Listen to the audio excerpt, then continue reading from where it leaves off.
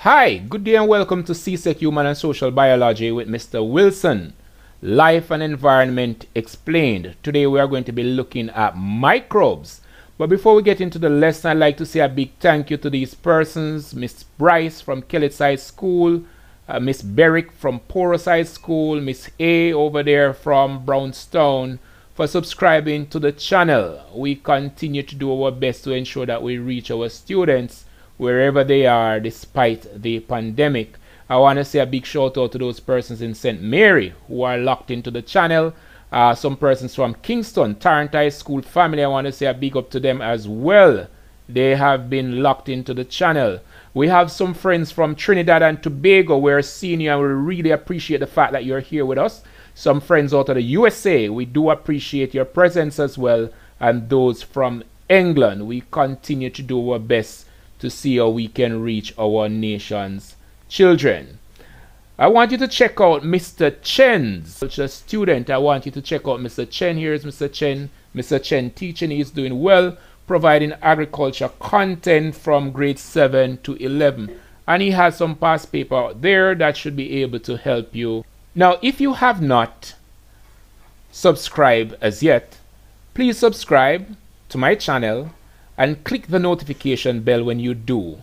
Also, please be reminded to like, share, and of course, leave a comment at the end of watching the lesson.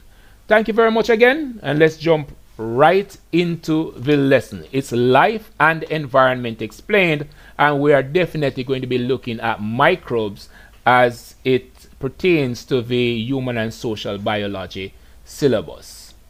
So let's look at the objectives for the day. We want to draw and compare the structures of a generalized microbe.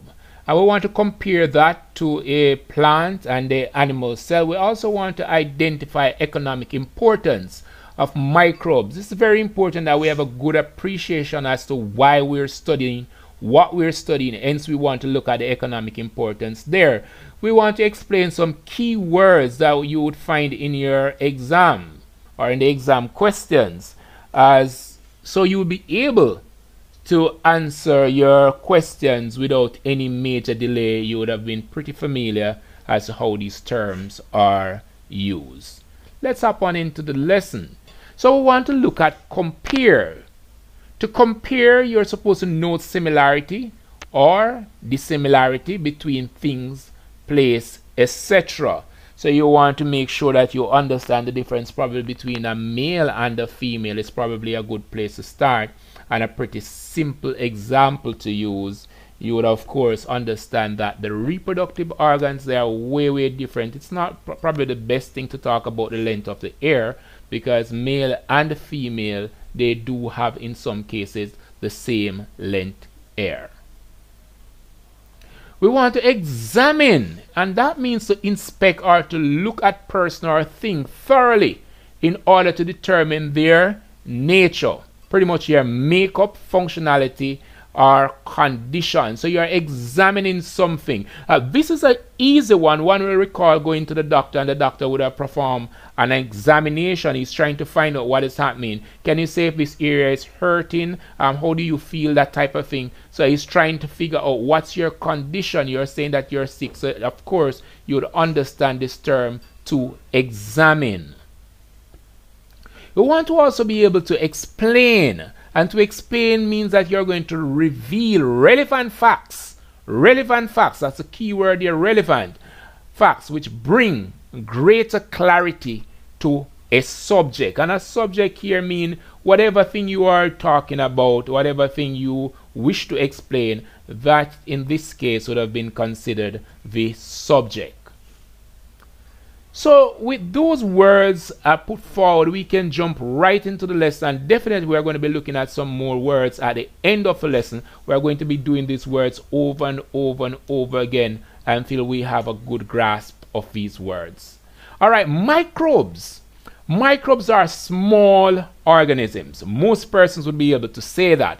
Most of which are responsible for disease Of course, persons would also say that. We can remember, if you're from the Caribbean, Chick V, Zick V, you can talk about AIDS, you can talk about the virus that is now the COVID-19, and we could go on and on and on without any itch. Now, except for a few fungi that are a part of this group, all others belong to the kingdoms prokaryote, protoctista, and virus. We have looked at this before for those persons who are watching our earlier publication when we were just carrying some biology content. We ventilated prokaryotic organisms, and we ventilated at the time eukaryotic organism, and we said that eukaryotic organism at the time are referred to organism with a nucleus that is bounded by a membrane, while a prokaryotic organism would not have had a nucleus bounded by a membrane. And we looked at the protoctist, we looked at the amoeba as an example, and we have new to your HSB now. We are looking at the fungi, and we are looking at the virus. We did not cover those when we looked at biology because they are not a part of the biology syllabus. Let's up and down. Now, microbes, it's very important to understand microbes because they have economic importance, and we said that at the start. It's very important to understand microbes because they have economic importance. Some of which are, microbes are definitely going to be part of your nitrogen cycle. They are responsible for recycling nutrient, and they are also responsible for disease and spoilage. The farmers will complain about the spoilage of their crop, which in most cases they can link directly to some form of pathogen or some form of microbe. Let's delve into the content with bacteria. Before we go any further with bacteria, remember bacteria is plural while bacterium is singular. Now, bacteria are single-celled prokaryotic organisms that are found almost everywhere in the environment. Some live in extreme conditions of temperature and pressure. They move using what is called a flagellum. All right, you might have heard that before. When I talk about the flagellum, I like to make reference to the sperm cell, which itself has a flagellum which enhances its movement.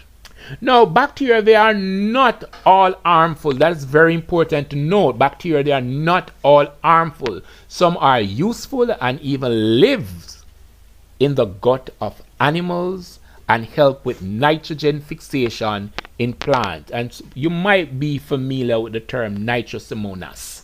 All right, that we will talk more about as we go along. Now, bacteria are also used for medicinal purpose. So we spoke about bacteria. They are not all bad. They are also used in medicine. They are used in industry for cheese. Did you know that? Cheese, soy sauce, vinegar, and yogurt. It is important to note most bacteria would be harmful, like the gonococcus bacteria that causes gonorrhea. Now, if you're listening to this content and you've ever heard the term gonorrhea and the term zoonosis, zoonosis refers to disease that are transferred from animal to man. So gonorrhea is a disease that is popular among dogs, right? So gonorrhea is one of those diseases that we're going to be looking at later when we look at disease in this syllabus. Now, we're looking now at the generalized bacterium cell. So it's a single cell we're looking at now. All right, so the first thing we want to look at the plasmid. And the plasmid, of course, is a small piece of DNA, or there are small pieces of DNA. And you will recall that DNA is pretty much what carries genetic information. So remember again, the plasmid, there are small pieces of DNA. Look at the capsule.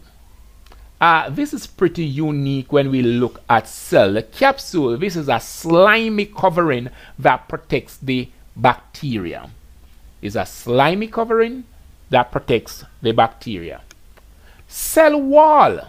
We remember this from the plant cell. Now the cell wall here is similar to that of the plant cell, and we looked at that a whole lot when we looked at the generalized structure of a plant cell there. The cell membrane of course is typical for both plant and animal cell, and it forms pretty much an envelope around the entire organelle. So the cell membrane itself forms an entire ring, one would say, around the organism. And we're looking at it. If you're looking at my screen here, my cursor is moving. It's right here.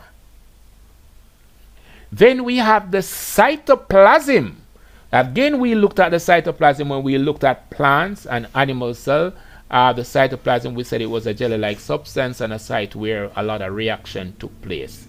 We also said that it's pretty much an inner portion of the cell, and pretty much the organelles are suspended in this area of the cell. So the cytoplasm would be pretty much protecting the organelles inside of the cell from collision and damage.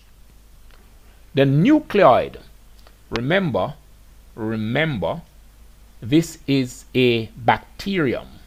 So you would not have had a nucleus. What we have is called a nucleoid. And it's pretty much a coiled thread, or coil of DNA strand, one would say, that control all activities in the cell. So remember, there's no nucleus as we would have said for plants and animal cells. Here we have what is called a nucleoid. All right? Good, good. We're moving on. Ribosomes. Of course, ribosomes are important for protein synthesis. If you were looking at the cells in our biology videos, you would not have seen the ribosome because it was not required for us to talk about it then. Then we come down now to the flagellum. And the flagellum is this tail-like structure that whips, this whip-like movement in order to propel the organism. Now, teachers might want to break at this point of the lesson to find out how well we have been doing. So I'm sure that your teachers will be giving you a little short quiz now to see how much you have garnered so far in the lesson. We will be back in a bit. Good! I hope you did well in that little quiz. We're now going to be looking at fungi. Now, fungi, they are single-cell or multicellular eukaryotic organisms. They are heterotrophic organisms that, unlike other organisms, they can reproduce sexually or asexually. So much have been said here. Multicellular or single-cellular. All right? So multicellular, many cells, single, one. Eukaryotic suggests here that the nucleus is bounded by a membrane. Heterotrophic, meaning that it depends on others for food. So a heterotrophic organism will be depending on others for food. Then you would have had like what we call autotrophic, like the plant, which makes its own food. And then another type of nutrition we could talk about. We could talk about saprophytic, right? Those organisms that are feeding on dead and decaying organisms. So 3 types of nutrition we looked at there. That was very quick, but we did it. Now, we said unlike other organisms, they can reproduce sexually or asexually. Two big terms that we're going to be using over and over again. So sexual, when we talk about sexual reproduction, we are talking about the fusion of the male and female gamete. So once it's sexual reproduction, let us do it here. We're going to be having 2 parents. While in asexual reproduction, we're going to be having 1 parent. 1 parent. All right? And the offspring, they are usually identical to the parent when we have asexual reproduction. We don't want to dive any further into sexual and asexual. So let's just move along with the fungi. Now, fungi, they too, it's very important that we understand fungi. Now, they are very important in the cycling of nutrient and in the manufacturing industry. They may be very harmful to other organisms and may also be parasitic by nature. So here we are showing you the good side of fungi and the bad side of fungi. I tell you something. I don't know that there's anything that is totally good, and I really don't know that there's anything that is totally bad. And the fungi here is saying, hey, I'm not all totally bad, I'm also good. I am used in your manufacturing industries.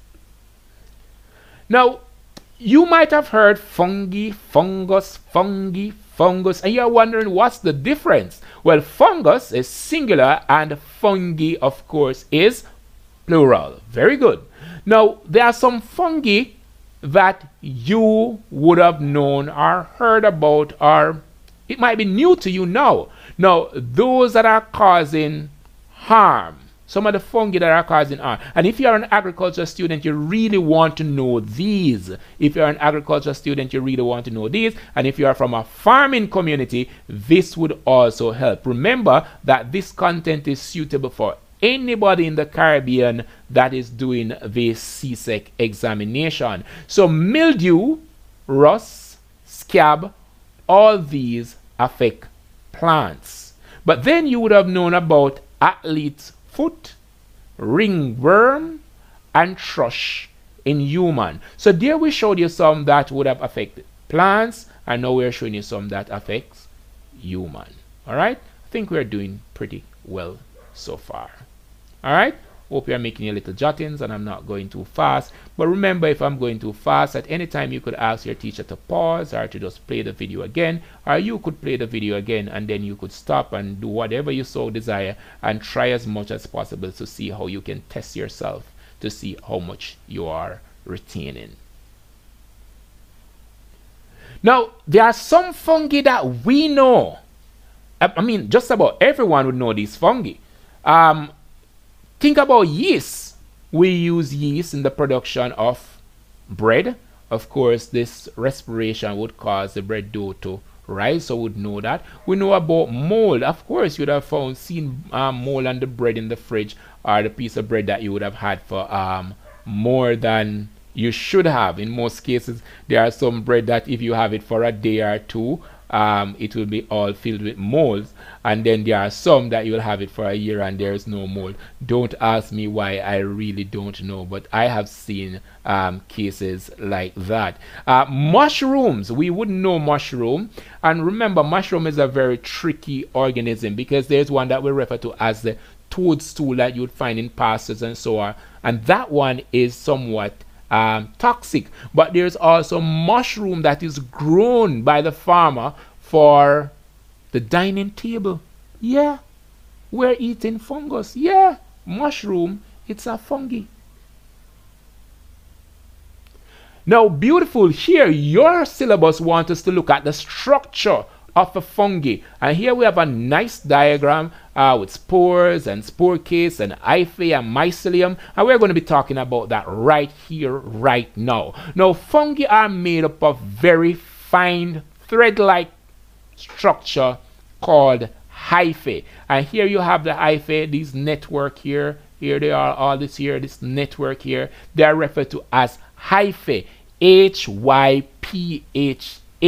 Now, the organism feeds through the hyphae by growing on its food and absorbing the nutrients. So it would have been similar to you stepping on the floor. Hey, I'm not going to be having any dinner today because I'm a fungus. I'm just going to be stepping into my food. I'm going to absorb it through my feet. That type of thing. So the fungi tends to grow and that which it wants to consume, and then of course it's going to break it down with some enzymes and all of that and ensure that this useful substance is absorbed. So they would absorb the nutrient. So a fungi, it simply grow on whatever it wants to consume, and then it will break it down and absorb. And here is a good reason why we're saying that the fungi is an heterotrophic organism, because it relies on other organisms for food. Now, it's important to know that the network of hyphae is called mycelium. And here we have in curly bracket right over here. Just look at your screen. Curly brackets right here. And you'll see all this group of hyphae. We call them We call them mycelium. M-Y-C-E-L-I-U-M. Mycelium. So a group of hyphae is referred to as mycelium. Now it's very important to note as well that this organism can reproduce by spores. So here we have some spores leaving the spore case. So it's like in a case in like a little pod, and here we have some spores leaving right here, and this is of course the spore case. This one is not so bad, just one little spore leaving here, but of course these are spores and they are a part of the reproductive structure of this organism. Now they have true nucleus and cell wall that is made of chitin, C-H-I-T-I-N. All right, it's very important to note that bit. How well are we doing? We have covered bacteria so far. We have covered fungi so far. Is it time for another short quiz? Ask your teacher and then let's go. Welcome back. I hope you did well in that quiz. Now we're going to be looking at the virus. Now, viruses are infectious particles. Look at this word particles. We are not saying that it is an organism here because it is not a true organism. It's one of those most complex things in biology, if you ask me. A virus is an infectious particle that cannot exist unless they are in an organism. That's the only way they can exist. They really don't exist on their own. Very tricky thing to explain, but that's what the literature is saying. Now they are smaller than bacteria. We need to know that they are really small. They are much smaller than bacteria. They are also responsible for many diseases and even death. Sad to say, but it is true. Now, viruses are not able, we said earlier, to exist by themselves. They do not have organized cell structure like other organisms. The virus particle consists of DNA, that is deoxyribonucleic acid, and it also consists of ribonucleic acid in a capsid. Now the virus also comes in different shape. If you watch our other video, we spoke about the amoeba. We say you could take a photo of the amoeba this morning and you have a different photo this evening. So here we have the protein outer coat there. If you're looking at the screen here, the protein outer coat right here. We have the capsid we spoke about in the content just now. And then we have what is called a viral envelope. You need to know these diagrams. You need to be able to identify them in an examination. We have the nuclear strand here, or the nucleic strand right here. You need to know the diagrams that we have presented so far. We have looked at the virus, we have looked at the fungi, and we have looked at the bacteria.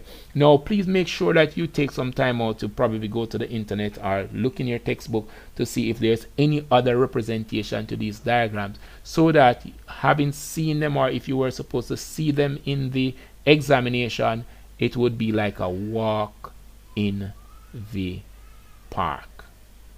I hope that we are doing well. I hope that we are following. I hope that we are understanding even the language, because I know I am reaching out to persons in different Caribbean islands, and I'm from Jamaica, so there might be a little challenge with the accent. But if I'm going too fast, if you're not understanding, please feel free to leave me a comment, and we will do as best as we can to ensure that we are reaching you as well.